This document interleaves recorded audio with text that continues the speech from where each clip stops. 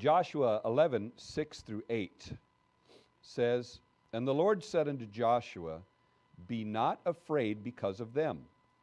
For tomorrow about this time I will deliver them up all slain before Israel. Thou shalt haul their horses and burn their chariots with fire. So Joshua came, and all the people of war with him, against them by the water of Merom, suddenly.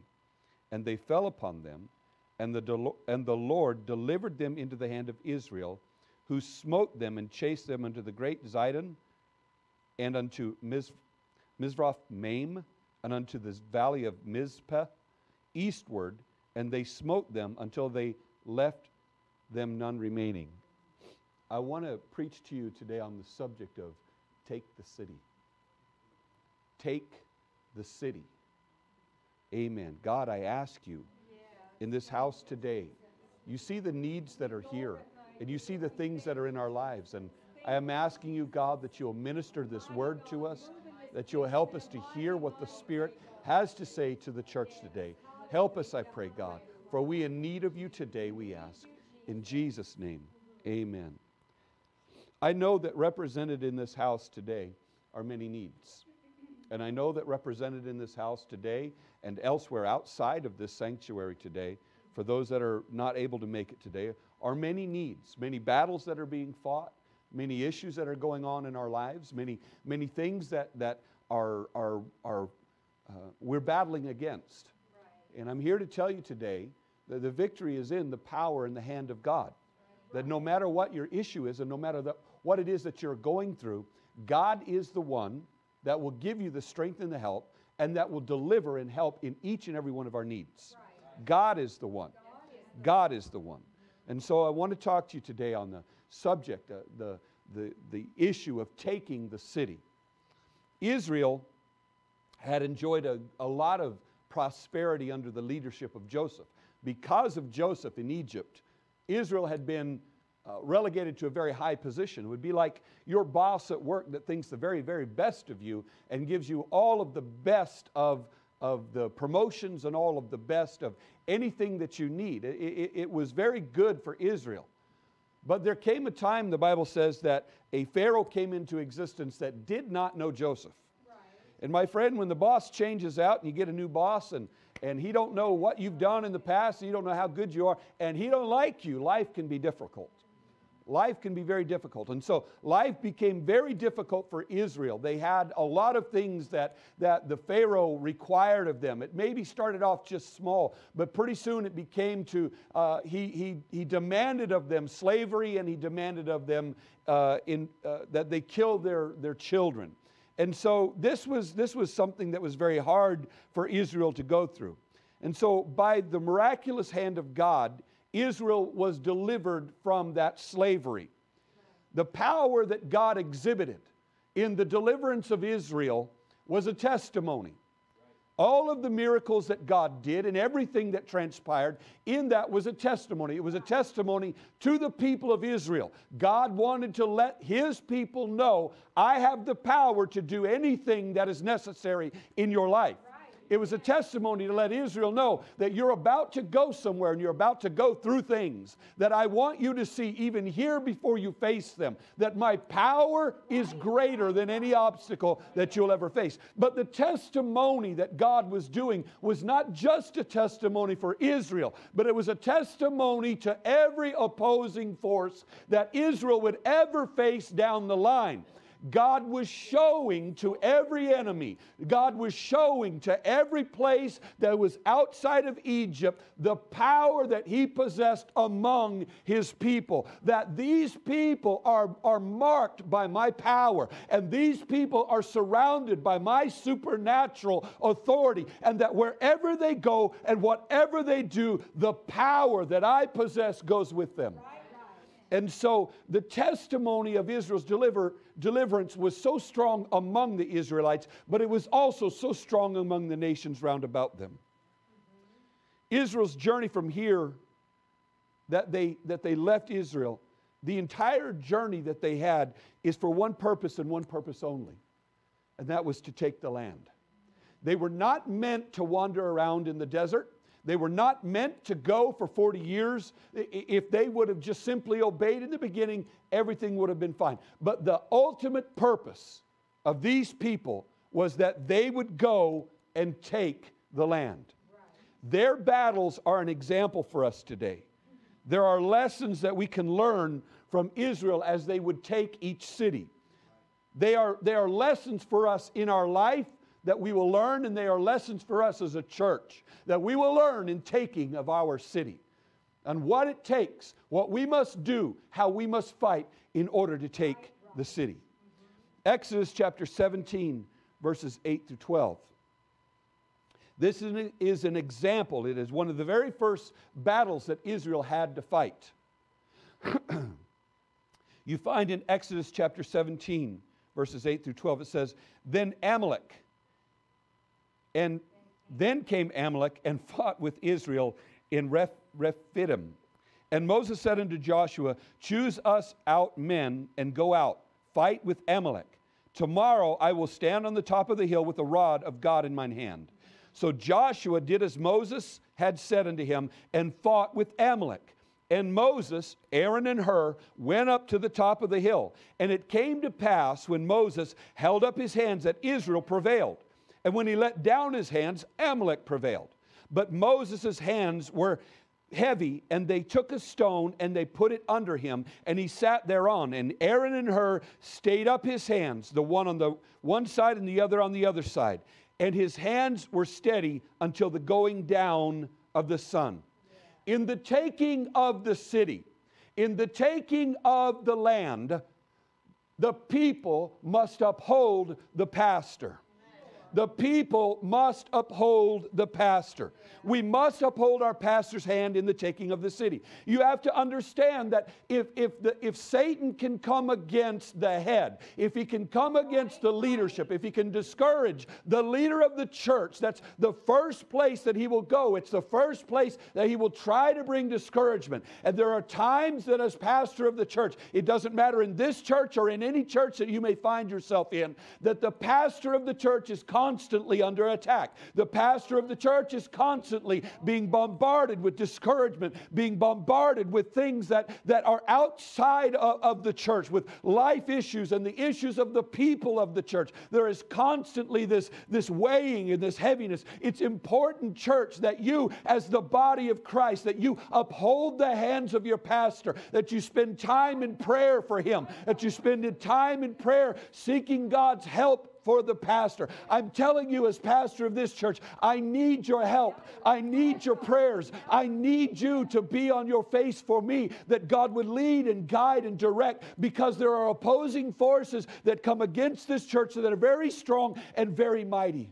And if he can get me to fall, if he can get me to be discouraged, if he can get me to become lost in the pursuit of what God has called us to do and become very tied up with things external to this, do you understand what will happen to the church? Do you understand what will happen? The city cannot be taken if the leadership itself is not involved in the taking of the city. If the leadership does not have the passion and the burden for the taking of the city will never be taken. If all Moses did was say, well, we just want to get to the land, so we won't fight with anybody. We won't work again. We'll make concessions along the way. They will never take the land. They'll never do what they're supposed to do. The leadership, Moses, had to follow the direction of God. He could not be discouraged by the things that he saw. He had to continue on. We must uphold our pastor's hands. It's important to the church.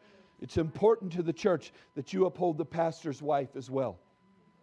Because the pastor's wife is in need of encouragement, is in need of help herself. There are things that she is going to go through. There are things that she is going to have to struggle with. There are things that are going to try to distract her. And if the devil can get into the marriage of the pastor and the pastor's wife, if he can become separate there, or if there can be animosity or issues that arise in the marriage of the pastor and his wife, then there can be a separation of them, or a separation of their unity. And that will trickle down to the church. that will fall into the hands of the church. It's important to pray for the pastor's wife. It's important to pray for her because she has been given the counsel for the ladies of the church. And it's very important that we uphold our pastor and our pastor's wife. It's very important. I don't say that to you just simply because I am your pastor and I'm asking you to do things for me. I'm saying there's going to come a day when I will no longer be your pastor. I will reach an age. I've got to pass on should Jesus tarry to my inheritance above, and somebody else will pastor this church. And we have got to create a culture, a habit of praying for the leadership of the church. We've got to do that. We have to have that we are in support of and we are in prayer for the leadership of the church. Numbers chapter 13, verses 17 through 18. It says, "And Moses sent them to spy out the land of Canaan, and said unto them, Get you up this way southward, and go up into the mountain, and see the land what it is, and the people that dwelleth therein, whether they be strong or weak, few or many, and what the land is that dwell in, whether it be good or bad, and what cities they be that they dwell in, whether they're in tents or strongholds, and what the land is, whether it be fat or lean, whether there be wood therein or not, and be of good courage, and bring the fruit of the land. Now the time was the time of the first ripe grapes." Moses, this is the accounting of Moses talking to the spies and telling them to go into the land. Right. Moses said, I want you to walk through that land. And I want you to see what the land looks like. Where are the rivers? Are there mighty rivers that we're going to have to ford and cross as we go through there? What is the lay of the land? Are there good valleys and good areas that we can cross through quickly? Or is it very mountainous and we're going to have to go around this area or that area? What does the land look like? How is the land? Is there a lot of wood in there? Are we going to be able to build some of the machinery that we need? Will we be able to do the work? Or is it very desert or very dry and parched? What are we looking at? What are the cities that this place looks like? Are they all in tents? Are they unfortified and not very well kept? Are the people very mobile and they move around a lot? Or have they built great cities? What are we looking at? What will we be going into? How about the fruit of the land? Is there good food in the land? Is there good ways that we can go? And we know if we go this way, there's a lot of food, but if we go this way, it's going to be very parched and there's not a lot that we can gain. What are we looking at? And so Moses told Israel, he said, when you go into the land, look at these things. And the purpose of looking at those things was so that they would have a good idea of what it was that they were going to be in when they started to take the cities. When they began to overthrow the cities, we need to know some of these issues, some of these things. I want you to go in and I want you to walk through them. So that's what they were supposed to do. What is a good route? Make a map. Show us a good route to go through this place. But the report that came back was not what they were sent in to give. Numbers chapter 13, verse 26. And they went and came to Moses and Aaron and to all the congregation of the children of Israel unto the wilderness of Paran and Kadesh, and brought back word unto them and unto all the congregation, and showed them the fruit of the land, and told him and said, We came unto the land whither thou sentest us, and surely it floweth with milk and honey. And this is the fruit of it. Nevertheless, the people be strong that dwell in the land, and the cities are walled, and very great. Moreover, we saw the children of Anak there. The Amalekites dwell in the land of the south, and the Hittites and the Jebusites and the Amorites dwell in the mountains, and the Canaanites dwell by the sea and by the coast of Jordan. The lesson that we have to learn here, the thing that we have to learn about this in the taking of the city, is that we cannot fear the enemy. We cannot fear the enemy. It does not matter what enemy that we come against. It does not matter what enemy it is that we may find ourselves faced with. We cannot put our eyes on the stature of mankind. We cannot look through our city and say that there are people in this city, there are rich doctors and rich lawyers and rich people. What are they going to want with this gospel? There are people in this city that have this and that and these and those, and they're not going to want this gospel. We do not make a judgment based on what we see. We're not here to sample soil, my friend. We're not here to sample soil. We're here to spread seed. That's what we're here to do. We're here to bring out the Word of God to each and every person and let God deal with them as God desires to. But there are opposition against us, and hell does not want us to go forward with this gospel. Hell does not want us to make any inroads into this city. And trust me, church, he'll do everything he can to disrupt every way that we will work. He'll do everything that he can. But we cannot look at the enemy and say, this is too big of a thing for me to do. Right.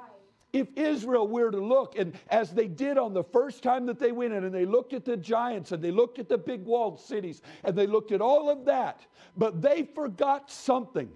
They forgot something very important. Because God had given them a testament back in Egypt. And that testament was, I'm going to perform miracles for you that are so great that when you get into the land, you will not doubt me. You will not fear the people. If I can destroy the entire army of Egypt, the greatest army on the face of the earth, in front of your eyes, why would you fear the Amalekites? Why would you fear the Hittites? Why would you fear the Amorites? If God said, I can do that, why would you care about anything else? Why would you worry about anything else? Come on, church. There is not an enemy in this city that we should be afraid of. If God can move pie wackets in just a few short months that we came into this city and caused them to move out, then what force can stand against the church of the living God? What church can stand against the people of God? What force is out there that can stand against us? There isn't. I'm telling you, church, it does not matter what you're faced with, and it does not matter what is going on in your life. It doesn't matter what issue that you're faced with. If you will turn to God, if you will trust Him, if you'll put your faith into Him, then God will do whatever it is that you need. Come on, church. We've got to raise our faith. I'm tired of dealing with issues that we don't need to deal with. I'm tired of the church and the people in the church dealing with things that they don't need to deal with. The burdens and the issues that we're battling against are not issues that we should have any trouble with whatsoever. But they keep binding and keep tying up our times. We cannot deal with that. We have a great work to do.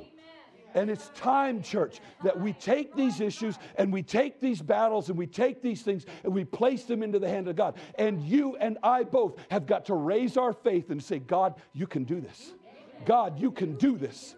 God, you can make a way. If there is an enemy in front of me that is trying to destroy me, if there is an enemy that is in front of me that is trying to take away what God has promised me that I can have, that I will not allow that enemy to stand.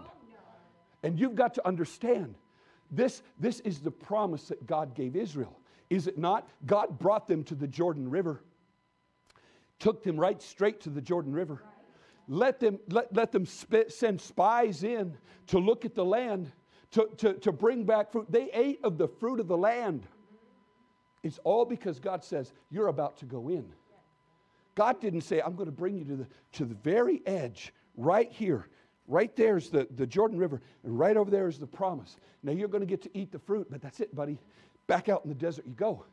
I was just teasing. I just wanted to make you real happy for a moment, and then I'm going to just discourage you for the rest of your life. I'm just going to keep bringing you right up there, and then I'm just going to jerk the rug out from underneath you. Keep bringing you right up there, and they're going to take it away again. We get that image of God.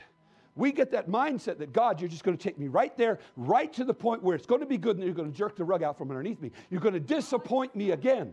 God is not in the process and in the habit of disappointing His people.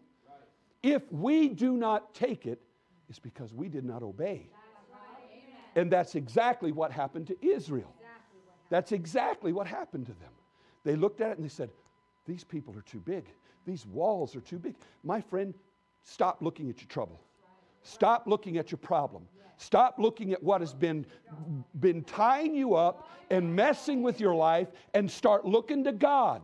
Start looking to the power. Do you realize the power that God just constantly displays in this church?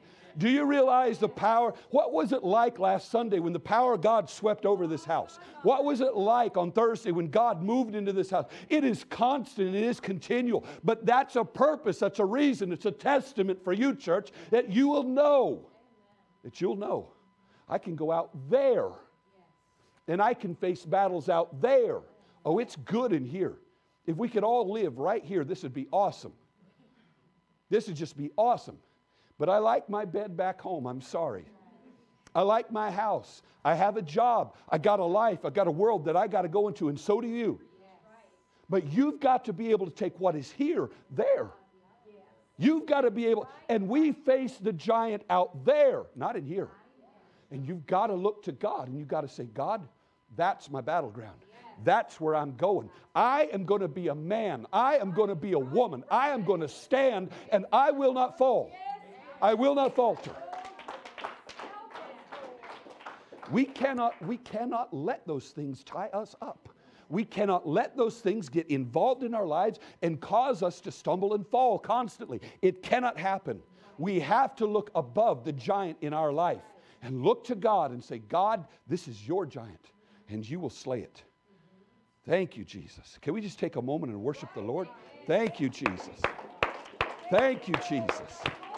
Thank you, Jesus. Thank you, God. Thank you, Jesus. Joshua chapter 2, 8 through 11. This is the next portion of taking the city. Joshua 2, 8 through 11. And before they were laid down, she came up unto them upon the roof. And she said unto the men, I know that the Lord hath given you the land, and that your terror is fallen upon us, and that all the inhabitants of the land faint because of you. Why? For we have heard how the Lord dried up the waters of the Red Sea for you when you came out of Egypt, and what ye did to the two kings of the Amorites that were on the other side of the Jordan, Sihon and Og, whom ye utterly destroyed. And as soon as we heard these things, our hearts did melt, neither did there remain any more courage in any man because of you. For the Lord your God, He is God in heaven above and in earth beneath. Our city must hear of the power and of the majesty of our God. They've got to hear the testimony of the power of God among His people. Our city must have their ears tingle with what God has been doing. Do you understand that when God set Israel free, what happened to the world round about them was so significant that this is some 40, 80 years later that they are now standing on the other side of the Jordan River looking at the city of Jericho. And in that city, 80 years earlier, they heard what God did. And the power of that word was so strong that it changed the people themselves. That their hearts were changed, their minds were changed, and their spirits were changed. Why? Because they heard of the power of God. Church, when our city hears of the power of God, when our city hears that God has been doing miracles in that Soldotna Pentecostal church, that people have been seeing that were blind, that people that were lame are walking, that deaf ears have been opened, that lives have been changed, all of a sudden people are going to begin to hear of the fame and the power of our God. They have got to hear that our God is real, that our God is alive. I'm not talking about our doctrine. They're going to hear our doctrine. They're going to hear the Word of God preached to them. But what I am talking about is the power of our God among His people. They've got to know it.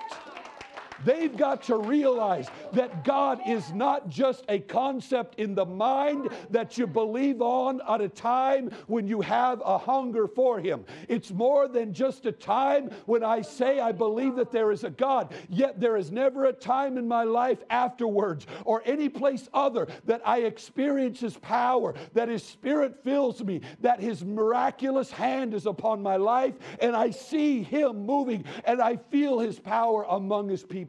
My friend, it's a real God that we serve with real power that is real among His people, and you can touch Him and you can feel Him, and His power is evident among His people. It was in Israel. He was a cloud of pillar in the daytime and fire at night. He was manna in the morning. He was a rock of water to them. He was everything. He was their sustenance. He was their power. He was their guidance. He was the counsel. He was the hedge round about them. He was everything to the people of Israel. And this city must know that God can be everything to you. He can be the God that leads and guides you in the darkest moments of your life. He's the God that will supply your needs when nothing else will. He'll be your bread in the morning. He'll be your water of a rock. God can do and God will do anything that you desire and anything that you need of Him. And this city must know that. This city must know that. The city's got to know that that God that we serve is able to help them. And so we go into our workplaces, and we go into the city, and we go around these people constantly. It's time, church, that we begin to let them know. Let me tell you something about a God that I serve. Let me tell you what God did in our church. Let me tell you about a young lady that had an issue inside of her stomach that doctors had done everything, even to the point of giving her a complete hysterectomy, and nothing was taking away the pain that was inside of her. But we anointed her with oil and prayed over her, and God healed her immediately and took all the pain away. Let me tell you about the time that a young man went on a hike and hurt himself so bad that he couldn't walk. He had to be carried down. They had to carry him up the stairs. They put him in a chair and just began to pray over him. Hadn't got 30 seconds into the prayer, and that young man jumped up and began to run around that place as God healed him. Let me tell you about a couple that couldn't have a baby, and God blessed them, and God healed, and God delivered, and God allowed a child to be born. Let me tell you about the things that God has been doing. Let me tell you about marriages that have been put together. Let me tell you about families that have been put back together. Let me tell you about what God has been doing, because people out there are looking, and they're hoping, and they're desiring, because there are all kinds of medication that they're on for anxiety and fear and depression and all of these things that they're having to deal with. But I got a God. But I got a God. I got a God. Hear about my God. Come experience my God. Come taste and see. I'm not lying to you. You just walk in the door. You just sit down in the pew. I won't say a word to you. I won't talk to you once. I'll just let God do the work, because it's not me, my friend. This ain't about me. This is about my God and what my God can do. He can do it. And our city must hear the fame of our God. I tell you, there is one thing that has just eaten me. It has been the desire of my entire time here in Soldotna. And it is something that I have prayed and I have asked God for. I said, God, the one thing that I want in this city is I want the city to know the majesty of your name. I want the city, that your name would be renowned in this city. That people would know that there is a God in Soldotna. That He's alive. That He's real. I want the name of Jesus to be so renowned in this city. Not a cuss word on a bar stool. Not something that's used in a passing phrase of anger. I want the name of Jesus to be so renowned and so honored in this city. Because it is the name above every name. It's a name that every knee shall bow and every tongue shall confess. And I want that for our city. And I want people to know that our God that we serve is real. He's alive. He can do anything that you need in your life. Amen. Joshua chapter 6, 1 through 2. The next thing that we've got to realize. It says, now Jericho was straitly shut up because of the children of Israel. None went out, none came in. And the Lord said unto Joshua, see, I have given into thy hand Jericho, and the king thereof, and the mighty men of valor. God said to Joshua, here's the city of Jericho.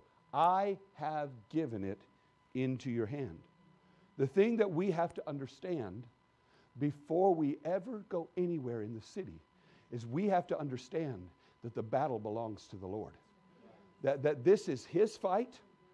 The souls, the people, the victory over this city against the forces of hell, against the opposition of the reaching of the people of the city, that battle belongs to God. That is not my battle. That is not your battle. That is not something that we can do. It's something that God will do. And because God will do it, God will get the glory. Not me, not you, not anybody in this church. God will get the glory for everything that is accomplished and everything that is done. God is the one that will get the glory. Jericho was a very great city, and it was greatly fortified. It rested 5 miles from the Dead Sea. The Israelites were greatly outnumbered when they looked at this city. The city was too great for them to take. They did not have the resources, and they did not have the power to capture Jericho. They could not overcome it at all. But God said, even though it was too great for them, God said, I have given you the city. I gave it to you. You didn't take it. You won't take it. I will give it to you. This was going to be the work of God. I wish that I could have seen on that day exactly what happened. I wish I could have been there and saw in the spiritual world what happened. I don't know if angels were there and had drawn their sword and stood against the walls of that city, and at the shouting of the people began to smite the walls of Jericho. I don't know if the angels were up on the top of the wall and jumping up and down and causing all of the walls to go flat. I don't know if the hand of God Himself just swept across that place and knocked the walls down. I don't know how it happened. I do know this, that when the Israelites walked around that place and they shouted as God had instructed them, those walls came down. It wasn't because of catapults. It wasn't battering rams. They didn't put a bomb next to it. They didn't burn those gates down. It was the hand of God. And the Israelites walked in and took the city over the rubble of those walls. It was the power and the hand of God. And so no matter what you and I are faced with, and no matter what the walls that are against us, no matter what we come against, it does not matter. We have to understand that God gave the promise of the city, not me, not Mitchell, not anybody in this church. God gave us the promise of the city.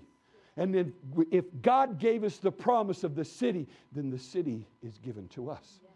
It cannot fall into any other hands. It cannot fall to Piowackets. It cannot fall to Planned Parenthood. Our city council cannot take over the city. It's not meant for that. This city is meant to be given into the hands of God. It's meant for the souls of these people. You got to understand something. What Jesus did, He did for everybody. Okay? When Jesus died, was buried and resurrected, His blood and His saving Spirit was given for everybody. And so when we as a church begin to preach to the city the saving gospel message of repentance in Jesus' name, the infilling of the Holy Ghost, and baptism in His name, when we come and we begin to preach that message to the people, we are preaching what Jesus had set up in the beginning of time. From the very beginning, He set this up. And it's meant for every man. Now, hell would do everything it can to distort, to dissuade, to bring fear, and to disillusion anything about the message of salvation. And so God sent us here. God sent us here to preach the message of salvation and to set at liberty those that are bruised and bound. And God said, I will build my church.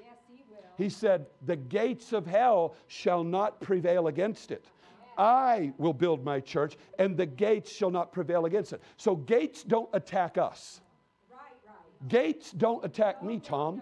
I don't have gates that run around pressing against the people of God. No. We come to the city, and we come to the gates of the city that have been fortified and been held, and inside the gates of that city, or inside the gates of hell, are all the souls that he has held captive. And Jesus said, I'll build my church. It's my work, and my work that I have done will overcome anything hell would ever put against you. Right.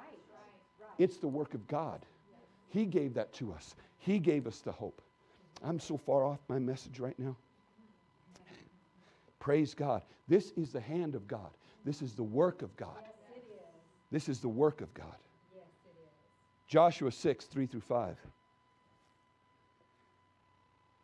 And ye shall compass the city, all ye men of war, and go around about the city once. Thus thou shalt do 6 days. And 7 priests shall bear before the ark of the trumpet of ram's horns. And the 7th day ye shall compass the city 7 times, and the priests shall blow with the trumpets. And it shall come to pass that while they make a long blast with the ram's horn, and when ye hear the sound of the trumpet, all the people shall shout with a great shout, and the wall of the city shall fall down flat, and the people shall ascend every man straight before him. We have to understand that if you're going to take the city, you're going to have to do it by God's plan. By God's plan. Now, I can imagine Joshua going back. He is talking to an angel here. And I can imagine Joshua going back to his military leaders and saying, okay, guys, I got the plan. Okay, now we got the plan. Brian and Tom, Jonathan, I got the plan. Here's the plan. This is what we're going to do. So we're going to get the priests and the ark. Oh, sounds good. Sounds good, Joshua. We're going to go out near the walls. Well, okay, but where do I put the army? Oh, they're going to stay back in camp. No, wait. No, you missed something. We're going to attack. Yes, we're going to attack the city. How? We'll get the priests. We'll get the ark, and we'll get the people. We're going to march around the city for once on the first day. We're going to do it the second day. We're going to do it the third day. We're going to do it 4th, 5th, and 6th. But on the 7th day, this is the day we're going to take the city. All right. Where do you want me to put the archers? Where do you want me to put? Where's the battering rams? We'll start building. No battering rams. No battering rams. Okay. Catapults. No catapults. What are we going to use? The Ark of the Covenant and some horns. Right, Joshua. Why don't you come on over here? You look tired, buddy. You want some water? You've been out in the sun too long, buddy. Because I really think that I know what I saw a weak spot, and I think if we put some ladders up here, they don't look like they're fortified there. We could get over the wall. And when the spies went in, they told us that on the 7th day we'll go 7 times. Well, that's a big city. Don't you think the guys will be tired by the 7th time? We're going to go 7 times, and on the end of the 7th time, the priests will blow the trumpets, and we will shout. And then what? That's what we're going to do. We got to obey God's plan. It's God's way. It may not make sense to you and I at all. It may not be something that we look at and we say, that's the way I would do it. Most of the time, that's just not the way I would do it. But God said, you follow my plan. You do it my way. We are here to take the city, and if we're going to take the city, we're going to do it God's way, and we're not going to do it our way. We're going to follow what God has asked. We're going to obey the plan of God. We're going to seek His counsel and seek His guidance no matter what. And sometimes in the taking of the city, and sometimes when we're asked to do certain things, we had it in our mind it was going to be this way. We had it in our mind it was going to happen this way. I'll get this, I'll do that, we'll do these, and we'll do those. And then all of a sudden, the city is going to be ours. We'll have a parade, and we'll get that bus in the parade, and we'll hand out flyers, and we'll give frisbees away, and we'll give out these totes, and then we'll get a big carnival together, and we'll do all of these things, and we get in our mind, and that's good. We're going to do all of that again next year too. We already got the candy for the parade. That's right. We're ready, dude. We're going to do this. I ain't afraid of that. If we didn't fail, if we don't get a lot of fruit from that the first time, we're going to shake the tree again. We're going to shake it harder this time. Something's coming out of that tree if the branches have to fall off. But we're going to do it God's way. I'll do everything I can. We'll sit down. We'll come up with a lot of stuff. I'm going to sit down with you guys here very shortly. We're going to start looking at some different things that we can do.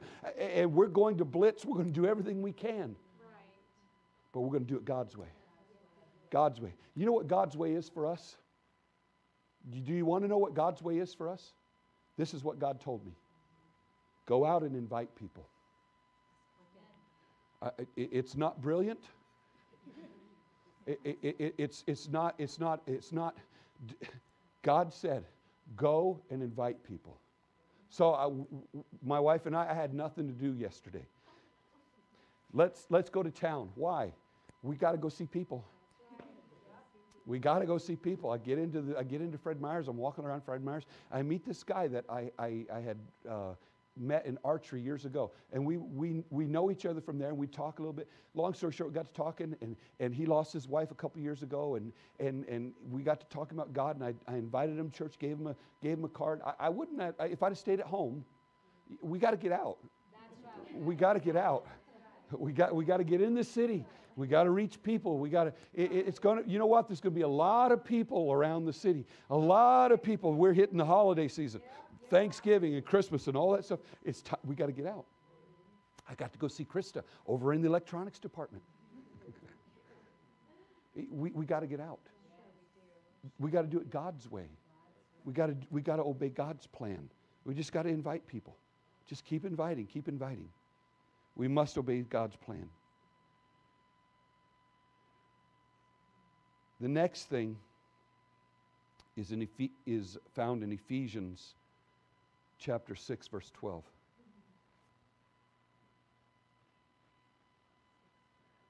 It says, "For we wrestle not against flesh and blood, but against principalities and powers, and against rulers of darkness of this world, and against spiritual wickedness in high places."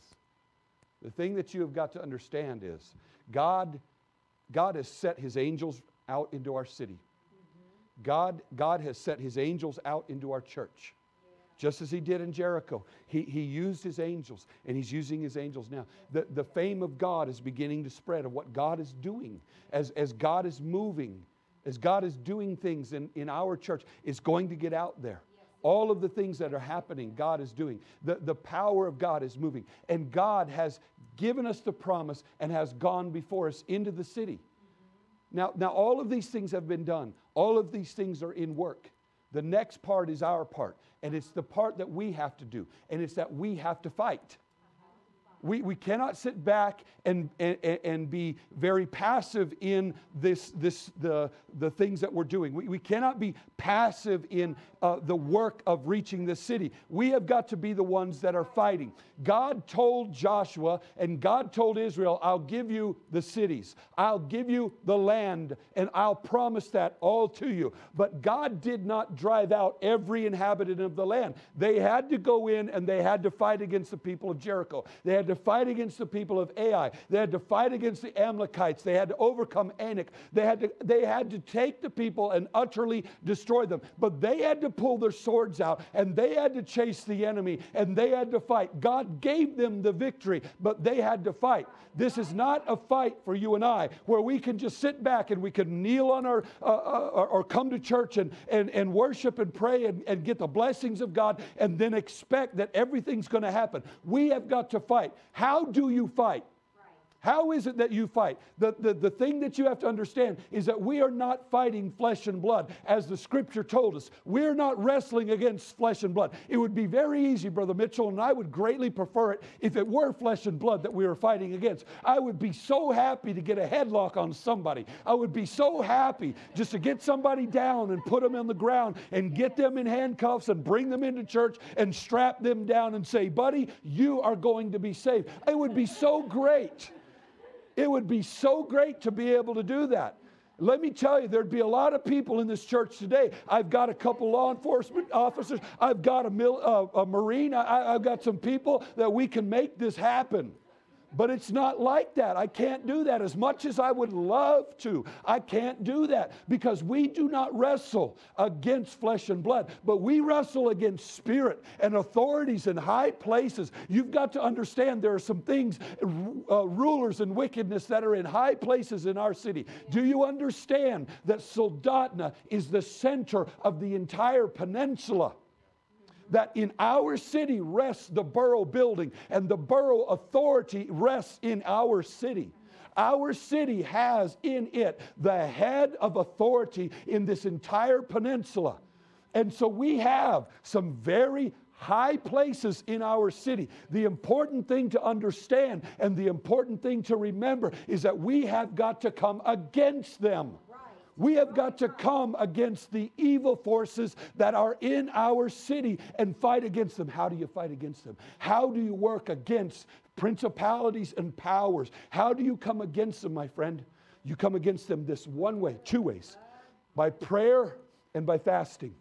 You come by prayer and by fasting. And this church has got to be a church that prays. This church has got to be a church that prays against the strongholds of this city, that comes against them. We will go out and we will anoint with oil, and we will pray over the people and the businesses that are in this city. We have done that. We will continue to pray in our city. We will walk the streets of our city. My wife and I, this church, have walked the streets of this city all summer long, praying over the people of this city. In the wintertime, it gets a little cold. If you can bundle up and walk and pray, that's fine. If you can't, get in your car and drive around this city. But we are going to pray down the strongholds in this city. We are going to fight against them. This city, the spirits of this city have never seen a church that will fight like this church will fight. That will never seen a church that will come against it like this church will.